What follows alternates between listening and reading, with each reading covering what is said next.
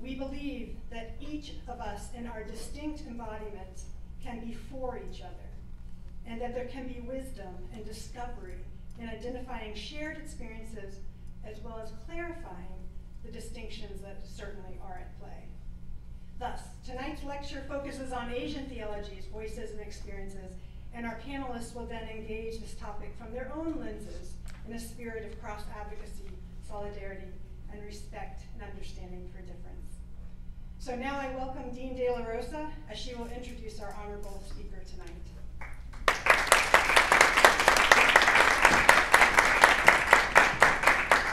It is my privilege tonight to introduce our keynote speaker and serve as moderator for this panel. Dr. Kwok Pui Lan is Dean's Professor of Systematic Theology at Candler School of Theology, Emory University, and a past president of the American Academy of Religion. She has authored and edited 23 books on Asian and Asian American feminist theology, biblical interpretation, and post-colonial criticism. An internationally known theologian, she received her doctorate from Harvard University. Her publications include Post-Colonial Politics and Theology, forthcoming, Globalization, Gender, and Peace Building, Post-Colonial Imagination and Feminist Theology, and also Discovering the Bible in the Non-Biblical World. She's also the editor of Women and Christianity in 4 volumes, and has taught at Episcopal Divinity School, the Chinese University of Hong Kong, Auburn Theological Seminary, and Union Theological Seminary, and Yale Divinity School. So we welcome you tonight.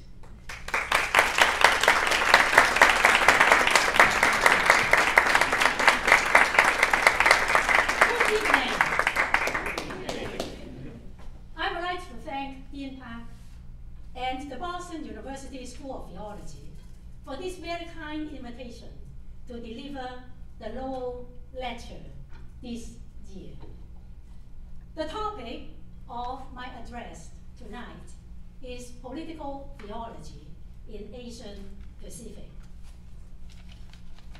On March 16 this year, 8 women, including 6 women of Asian descent, were killed by a white gunman in the spa shootings in the Atlanta area.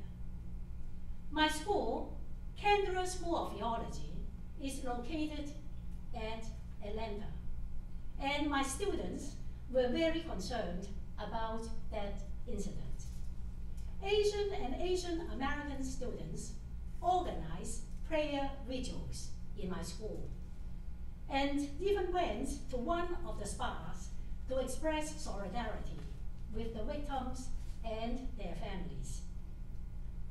The Atlanta shootings, however, is not just a single incident, for the number of cases of anti-Asian violence has increased drastically since COVID-19 pandemic. According to Stop AAPI Hate, there has been more than 6,600 incidents of anti-Asian racism and hate crimes from March 2020 to March 2021. President Donald Trump's references to the coronavirus as China virus or Kung Flu created an atmosphere as if Asians are to be blamed for the virus. His rhetoric intensified the tension that has already existed between China and the US because of the trade war, the Tet Cold War, and other competition between the US and China. When I looked for resources to help me to understand or make sense of changing geopolitical situations in Asian Pacific, I found a dearth of material. The majority of books on politics and theology, they focus on Europe, the US, or the North Atlantic, and there are only few resources on Asian Pacific. Although, as we all know, the 21st century has been dubbed the Pacific century. While China loomed very large in political debate and foreign policy debate, many theologians remained steeped in a Eurocentric mindset and had not caught up with the current moment. I suggest those colleagues are doing theology for the 19th century. They barely caught up with the 20th. Never mind, this is 2021. Post-colonial theology can contribute to broadening our theological imagination by challenging Eurocentric biases in its conceptualization of political theology as a field of study, which has so far not taken seriously political questions I would call from the majority world.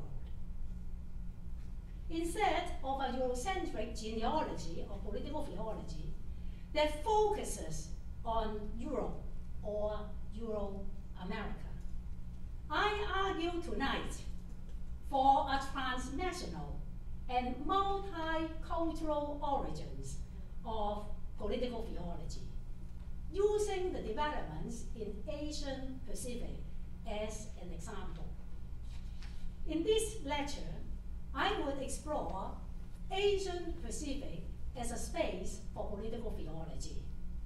And then I highlight the contributions of Asian American theologians and ethicists before moving on to emergent issues that shaped our future discussion. So, my first session, Asian Pacific as a space for doing political theology. Many scholars trace the origin of modern political theology to Carl Smith's Political Theology, published in 1922, during a time of political crisis after World War I. Smith famously said, all significant concepts of the modern theory of the state are secularized theological concepts. From Smith, scholars would trace the development of political theology within theological discourse through Johann Baptist Metz, Jürgen Moltmann, Dorothy Solé after the Second World War, before moving on to the present theological turn in political discourse on both sides of the Atlantic. Such a wide genealogy of modern political theology traces its origin to Europe as it grappled with political crisis of the two world wars. This genealogy foregrounds the worlds and works of European and Euro-American theologians, placing their reflections on politics at the center of inquiry.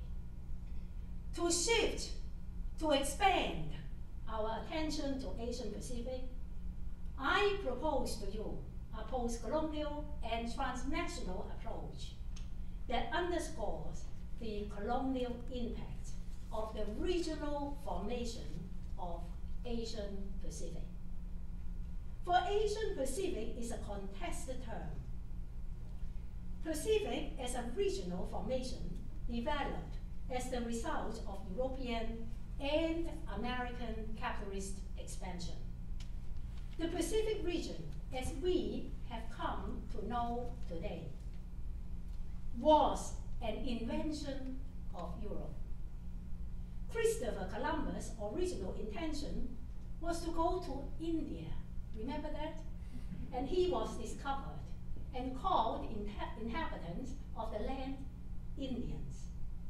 By doing so, the Pacific emerged in the European consciousness as an expansion of the conquest of the Americas. The Pacific was called a Spanish lake during the 16th and 17th century, and then the English lake from the 18th to the 19th century.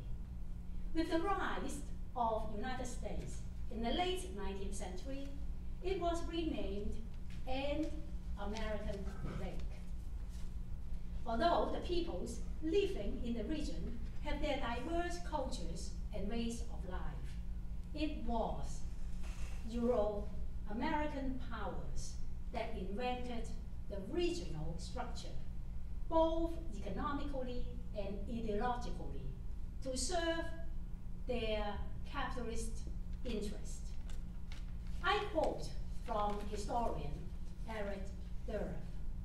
He said, "Entering the Pacific from the west or the east, the Portuguese, the Spaniards, the Dutch, the Russians, and the English, as well as their colonists in the Americas, all contributed in turn to the creation of a regional structure in which Asian and Pacific societies provided the building blocks, and the globalized interests of Euro-American powers furnished the principles of organization." Well, recognizing this history, we must learn insights from post-colonial theory to scrutinize the developments of politics and religion in this regional formation. First, Edward Said has taught us to read histories contrapunctually and to see histories and politics as always intertwined and overlapped. Around the time when Smith was very busy penning the book Political Theology, political crises of a different kind emerged in China. On May 4, 1919, students in Beijing took to the streets to protest the transfer to Japan of Germany's rights over China's Shandong Peninsula at the Paris Peace Conference after World War I, even though China had ended the war on the side of Allied powers. Germany has previously obtained the right to build a naval base in Qingdao in 1898 to extend its military power in the Pacific. After the students' protest, a mass movement swept throughout the country, denouncing Western imperialism and demanding democracy, alongside radical social and cultural reforms. In China, Smith's contemporary, Wu Yaozhong, advocated in the 1930s that only a social revolution could save China and transform the world. He urged other Christians to embrace a revolutionary Christianity, because for him, Christianity should not only attend to people's spiritual lives, but should also care for their social and physical condition. Chastising the exploitation of European capitalistic powers, Wu Yaozhong was increasingly attracted to socialism and saw China's only way out as through a social revolution. His appeals to Marxist critique and his criticism of idealist Christianity anticipated liberation theology that came decades later. Second, post-colonial theory emphasized the need to challenge established social imaginaries and disciplinary boundaries.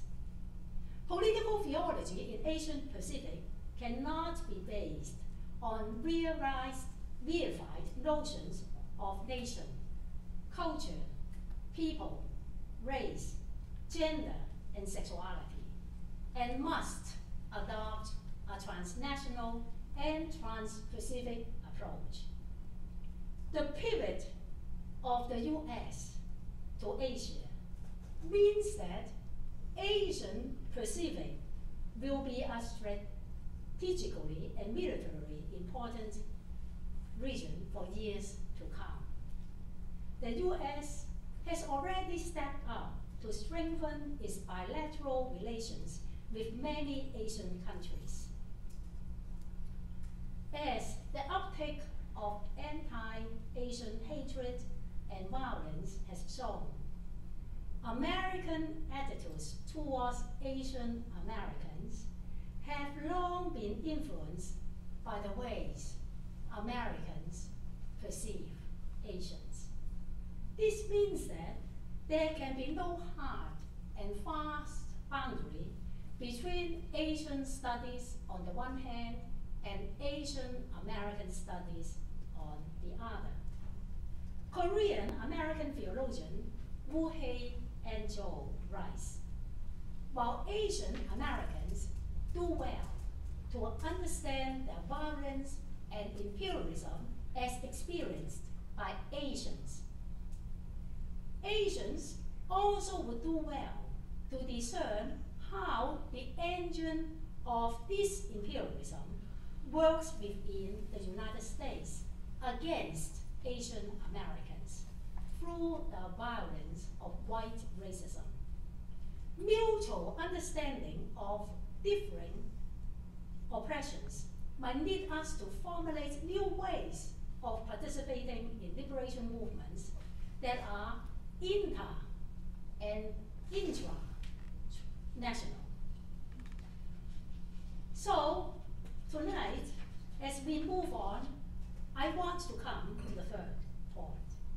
Post-colonial theory challenges a political discourse that focuses on masculinist, nationalist, and elitist political agency to the neglect of women, racial and ethnic minorities, subalterns, sexual minorities, and other marginalized groups.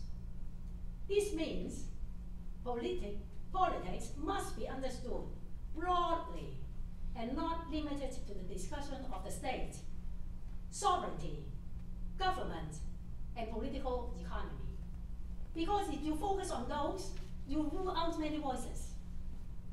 The subaltern's voices, the woman's voices might be left out.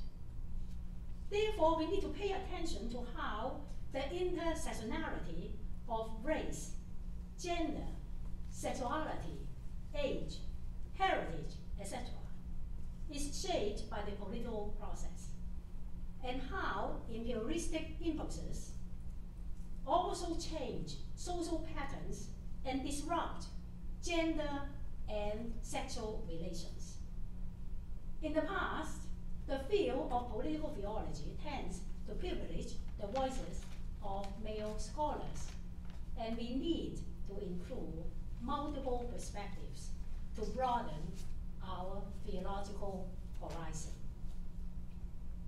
As the above discussion has shown, the context for political theology in Asian Pacific is post-colonial and the imperial.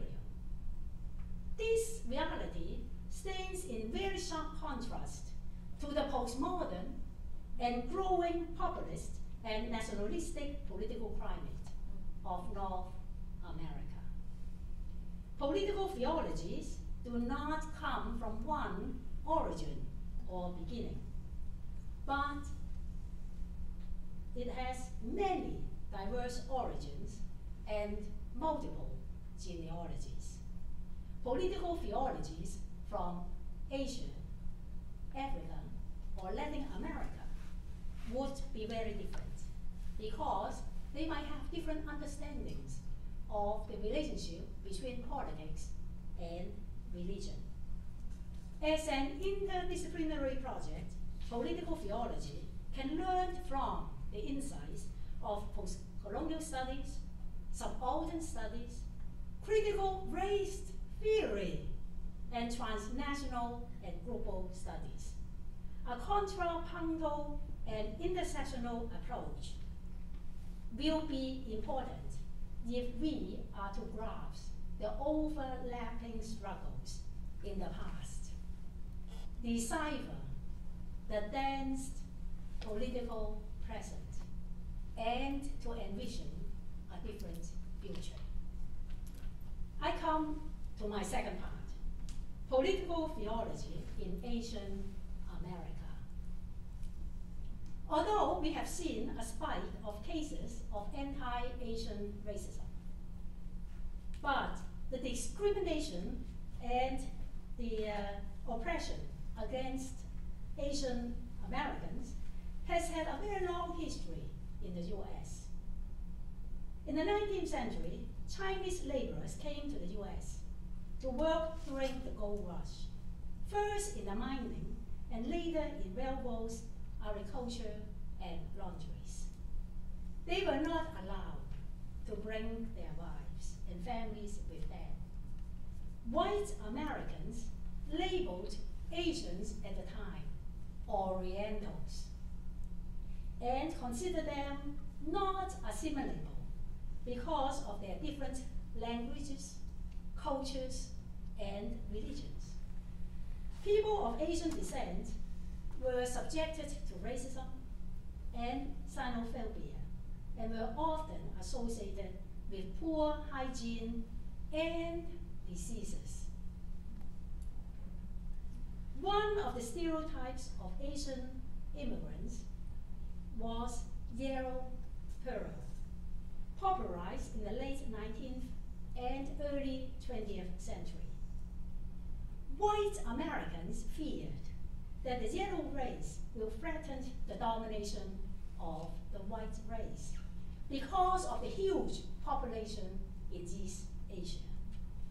China's potential for political and military power and Japan's rise as a regional power fueled the anxiety that the yellow race was a menace and presented economic, political, military, and cultural threats to the white race. This attitude played a critical role in the passing of the Chinese Exclusion Act of 1882, which was the first and only major federal legislation to suspend immigration for a specific nationality. The yellow peril stereotype was influenced by both domestic and international changes. As Japan expanded its imperialistic ambition and contested US hegemony in the Asian Pacific, the yellow peril came to mean Japan. During World War II, some 120,000 Japanese Americans, most of whom lived on the Pacific coast, were relocated in concentration camps in Eastern California and the western interior of the country. Under such trying circumstances, Buddhist and Christian priests and religious leaders provided religious services and tended to the spiritual needs of the internees. They created orders, rock gardens, and shrines in dining halls and community meeting spaces. At the Manansa Relocation Center in the Eastern Californian desert, Mariner sisters chose to stay with internees to continue their mission work. Young Japanese American clergy, seminarians, and lay leaders tried to provide the kind of roles they had played in the churches before the incarceration, working to maintain some sense of normalcy and continuity. They helped internees to find meaning amidst their forced relocation. They emphasized the biblical messages of the Exodus and the temptation of Christ, as well as the meaning of the cross, to develop a theology that will sustain congregational unity and faith in the future. Reflections of Christian faith during the internment years represented some of the earliest efforts to do political theology from an Asian American perspective. Then, in the 1960s, the stereotype of Asian Americans as model minority began to be portrayed in mainstream media. The success stories of Japanese and Chinese Americans were touted and held up as models for other racial and ethnic minorities to emulate. Asian Americans were seen as succeeding through making effort on their own, and their success was attributed to their close family ties, emphasis on education, law-abiding character, and other cultural traits. It was no coincidence that the model minority myth was popularized during the civil rights movement and Black Power protest. Why? The model minority myth hailed the success of Asian Americans to deny the existence of institutionalized racism. Look, the Asian Americans make it. If you try harder, pay attention to your schools and what is happening around, and work hard, you can be like them. That is why you have a wedge that divides the Asian Americans from the Black and the brown cohorts. Now, this image of the model minority is not fair. Why? When you look at the differences between household incomes in different regions in the US and among the different ethnic groups in the Asian American communities, you will see the so-called model minority was and continues to be a myth. So participation in civil rights movement aroused the political consciousness of Asian Americans.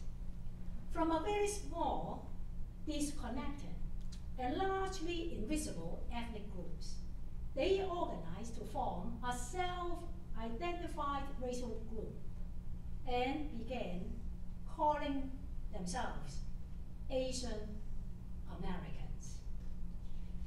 Asian American Christian leaders began to challenge racial stereotypes and racism in the church and wider society. Some of them began to form caucuses in mainline denominations, in the United Methodist Church, in the Presbyterian Church, or in my own denomination, the Episcopal Church. They also then challenged the dominance of Eurocentric theology and liturgy within their different denominations and tradition. Some of you may know that by a person that is called Royal Sano. Royal Sano obviously is one of the pioneers, and I am rebooting my computer, so just take a little moment. Sometimes technology works, sometimes it may be challenging. So in the 1960s, this movement in the Asian participation in the civil rights movement led some of the early Asian American theologians and church leaders to begin to think, what would an Asian American theology look like? So this, you can see on this slide, is one of the first anthologies of Asian American theology, published by the Asian Center for Theology and Strategies in 1976.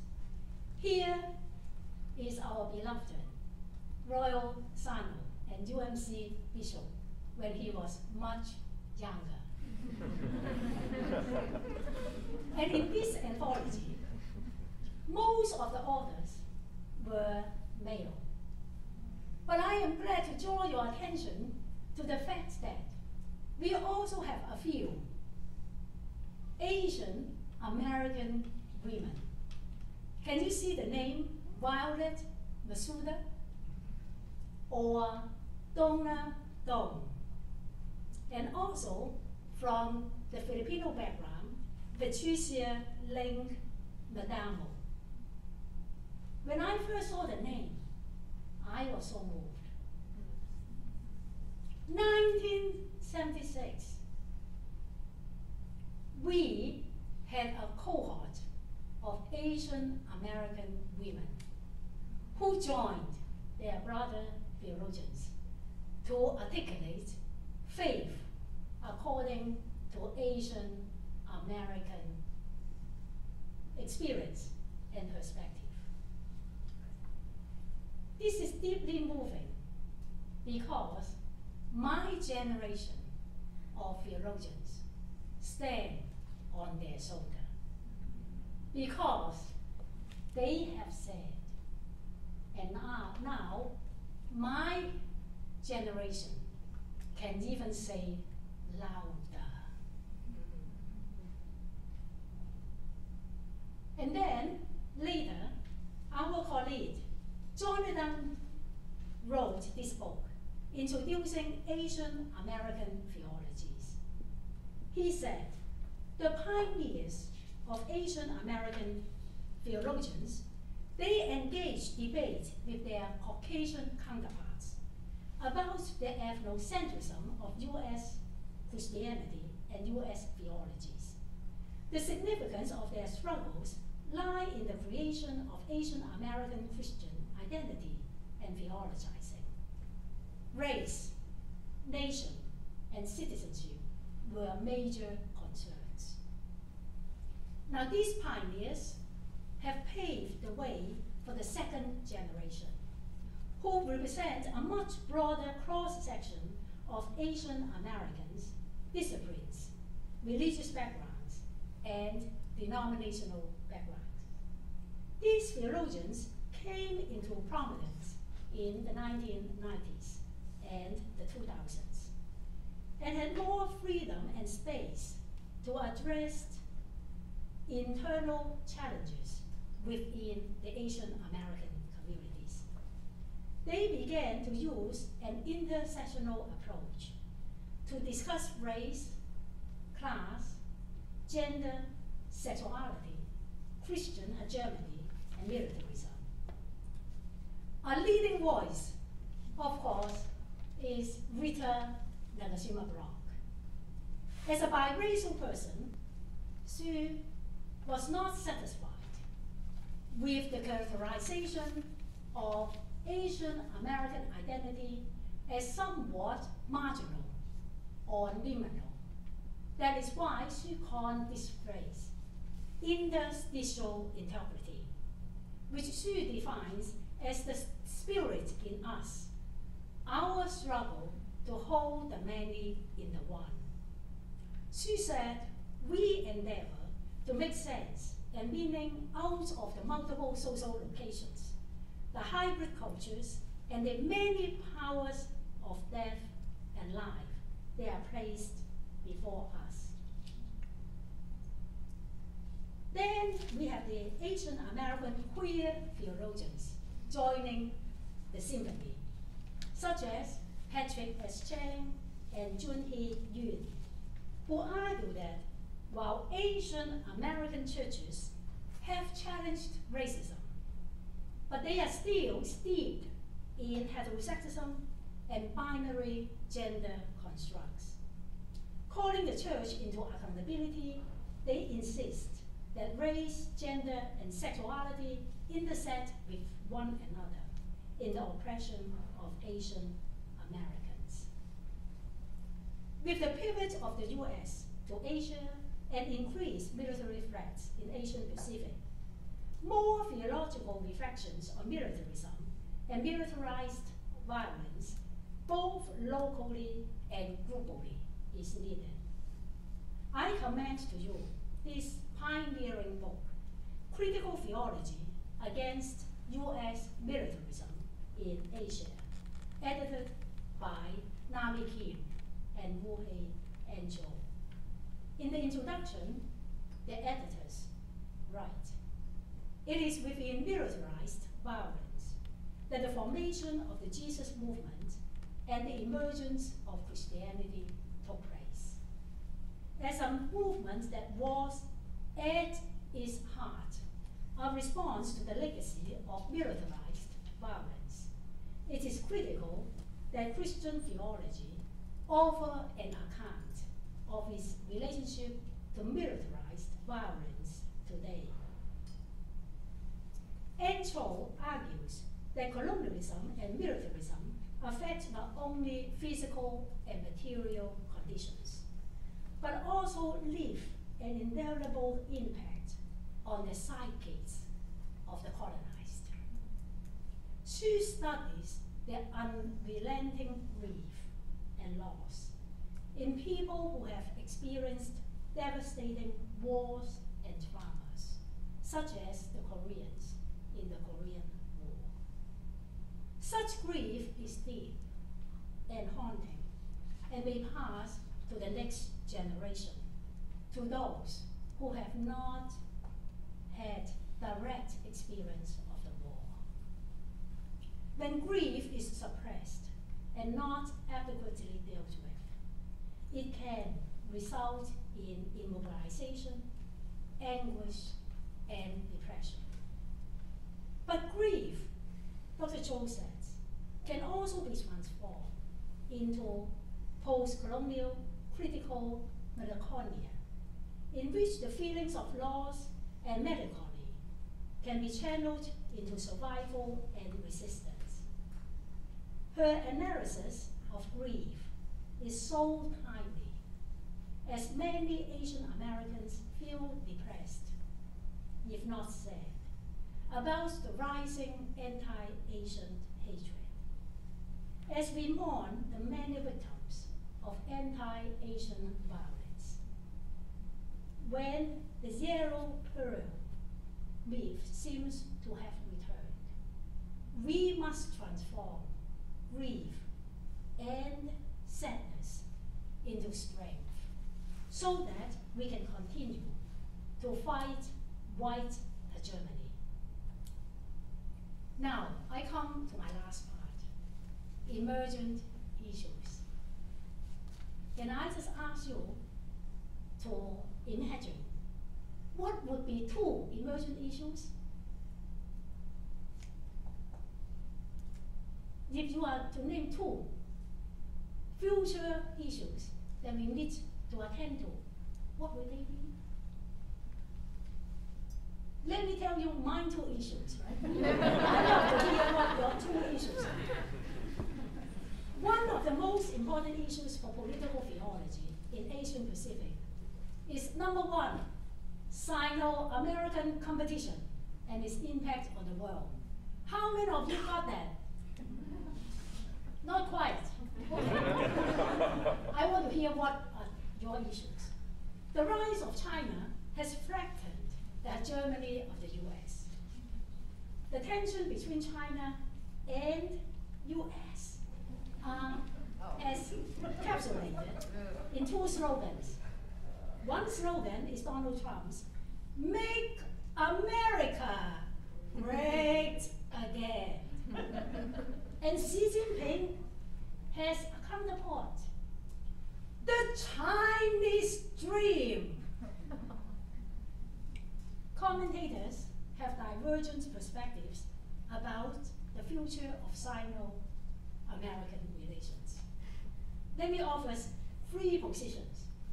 The first, win-win, popularized some years ago. Why win-win? Because if these 2 countries collaborate, then, or we admitted China to the WTO and other organizations, China will change. It will become westernized, like us. Will be democratic. Well, of course, today, you didn't hear that much. So we tried the second one. Bipolar world. This is from the CNN, Farid Zakaria. Many years ago, he said bipolar, not bipolar, multipolar. But now, he said bipolar. The world will be defined, if not dominated, by these 2 powers. How they work together or not work together really will define human destiny for a long time. But what about the third? Wow, the third is very gloomy. Because there was this Greek scholar, remember that? Thucydides, who said, if one empire has risen up to compete with and try to overturn the older empire, war and clash will be inevitable. So which positions are you hoping? Let me tell you, Americans' attitudes toward China has been influenced by Christian churches and their leaders and theologians. Do you know that China used to be one of the largest mission fields? Here, I have 2 well-known missionaries in China, and the schools and the church established by Methodist missionaries in China. Now, obviously, during that time, when China established itself, and then the Republic was formed, the People's Republic, and kicked out the missionaries, many churches harbored a very harsh feeling. They were both with the title, How We Have Lost China, as if China belongs to them. Least you do not know, there was a book published in the 1920s that is called Christian Occupation of China. And obviously, now China said thank you, go back home. They said we have lost China. There was one very important theologian by the name of Lowell Lecture. I am sure many of you have heard that name. Lowell Lecture was very much against communism. He supported the containment policy against the Soviet Union. The target at that time was not China. China was too weak during the Cold War era. But he supported them. The neocons appropriated Lowell Lecture's anti-communist ideology, though neither rethought his own Cold War policy because of the nightmare of Vietnam. He came out against the Vietnam War. But anyway, not only Lowell Lecture was then becoming an instrument or a tool for the new cause. We have the political scientist Samuel Huntington, who then talks about the fault lines we are doing war would be between Western culture and the Islamic and the Sunni cultures. And that is why we must be vigilant of this kind of rhetoric, because it can be very dangerous. This is the 20th anniversary of September 11. And then the fault line between Western culture and the Islamic culture in some quarters of the United States is still very alive. What about the fault line between Western culture, Sydney, that is the Chinese culture? So I think it is important for us to think about, are we still talking about we are against China because it's a communist country? I think you better wake up. This is 2021. China is not practicing pure communism. China says we are practicing socialism with Chinese characteristics. Very good term. Outside, it is called state capitalism. Okay? So, if this is not very up to date, how should we be thinking about what is happening in terms of Sino-American competition? I would argue globalization and neoliberalism have produced a transnational capitalist class which dominates the economy and has huge impact on politics, whether they live in Washington or Beijing, New York or Shanghai. Many Christians are against the autocratic government of China because of its lack of democracy and transparency. Christian theologians and ethicists need to speak out against China's violation of human rights, persecutions of religious and ethnic minorities, and violent suppressions of protest for democracy. At the same time, we need to be vigilant about the decline of civic liberties and political freedoms, not only in China, but around the world. And the US is no exception.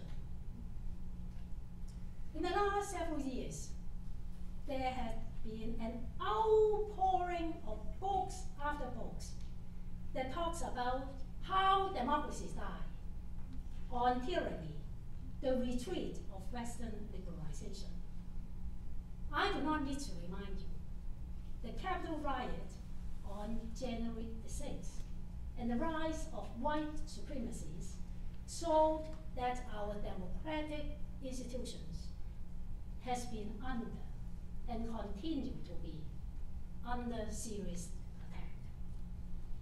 Given these stark economic and political realities, my students ask me, where is the hope?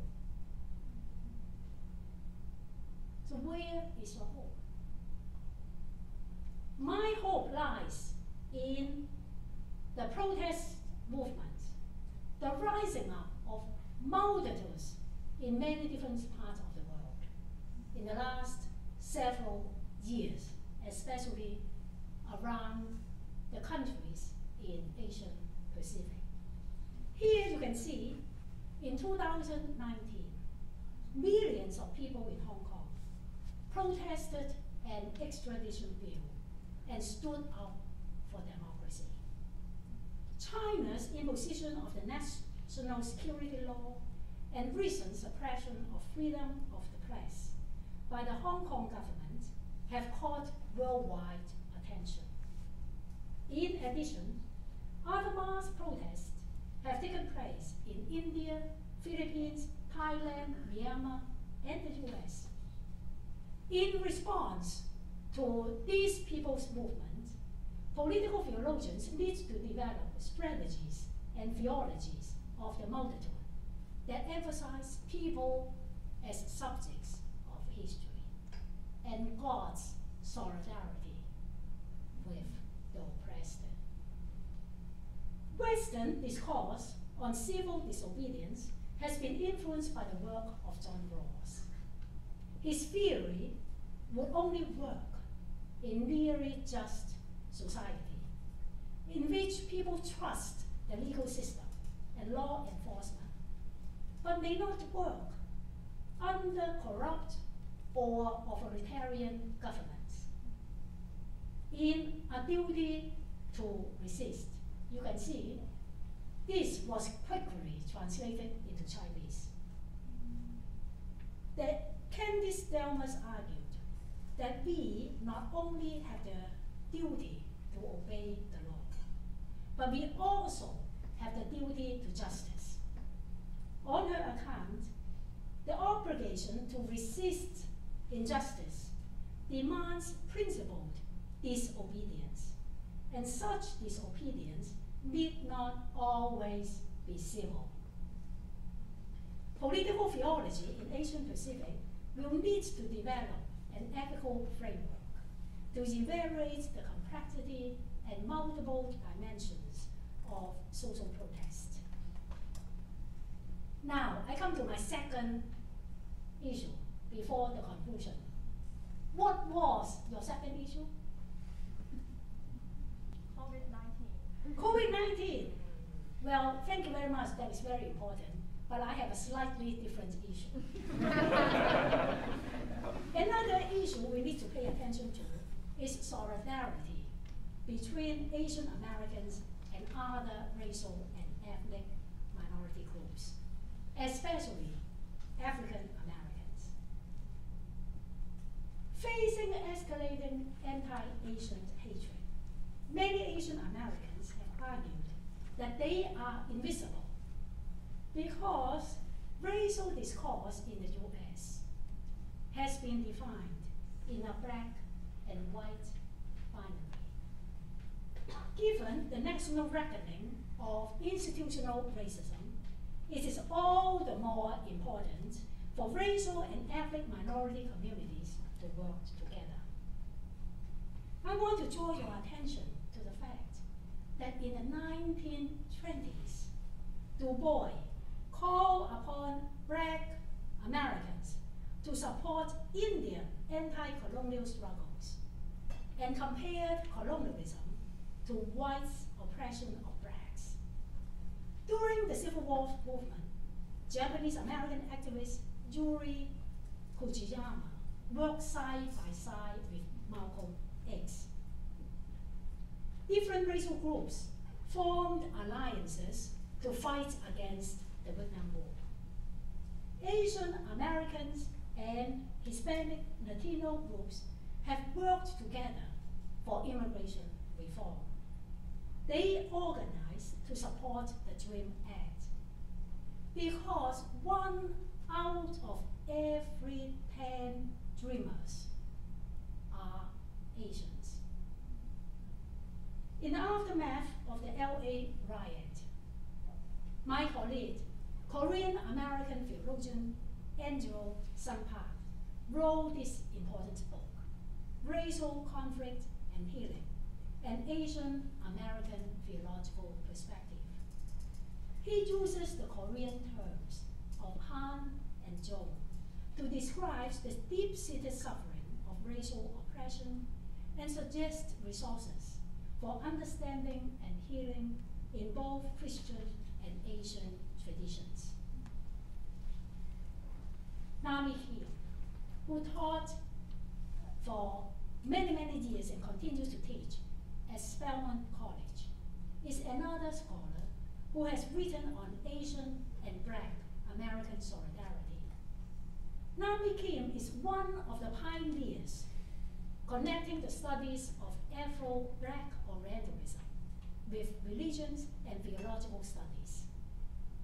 Kim notes in her pioneering book, Sisters in the Wilderness, womanist theologian Dolores S. Williams has called for dialogue between womanist and Asian American feminist theologians and to make cross-racial connections. To push the conversation further, a group of Asian American feminist scholars who belongs to the group Pacific Asian North American Asian Women in Theology and Ministry, they are working on this volume entitled Embodying Anti-Racism, Asian American Christianity and feminist theologies. If in 2040 there will be no majority race in the country, have we prepared for that scenario? This book seeks to explore how anti-Asian racism is intricately connected to anti-Black racism.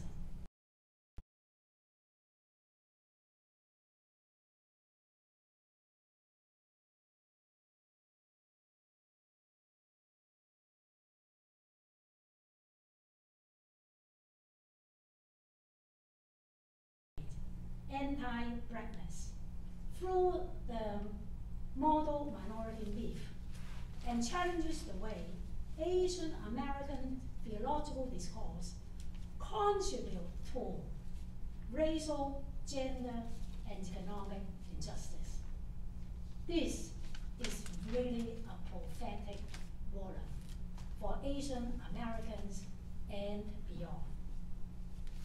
As Asian Americans fight against anti-Asian violence, we appreciate the support and solidarity of Black civic and religious leaders. Many people supported those protests organized by Asian Americans. The African American presiding bishop of the Episcopal Church said, "We must stand up, speak up, and show up. Today, we do so with and for our Asian American and Pacific Islander brothers, sisters, and siblings." Let me conclude. The shifting US and Asian relations provides a very good case to look at political theology globally from many diverse vantage points. The stigmatization of Asian Americans during the pandemic is directly related to the growing tensions between China and the US. It shows that the yellow peril myth never disappears, and at times it only remains dormant. Japanese American scholar Gary Ohihiro says, "The yellow peril and the model minorities are not two poles, these two myths, denoting opposite representations along a single line, but in fact form a circular relations that moves in either direction." Political theology from Asian Pacific leads to challenge these myths and the growing threats to democratic participation and human rights. The previous generation of theologians have done their part. Today, we have to respond to the signs of our time and develop political theologies that are transnational, comparative, multicultural, and build alliances and solidarity across national, racial, religious, and geographical boundaries for our common future. Thank you.